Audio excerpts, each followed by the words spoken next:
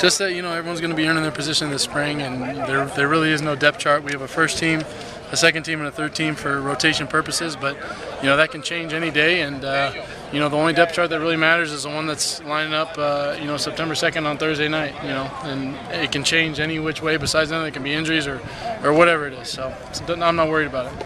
When you find out that they moved Devon over to middle linebacker, did you feel threatened in some way, or what was your reaction to that? No, I think I welcomed it, and I welcome the competition. I think it'll elevate my play, and I think it's something that wasn't there last year, and there's no doubt I may have developed a comfort for the position, and the competition factor wasn't always there.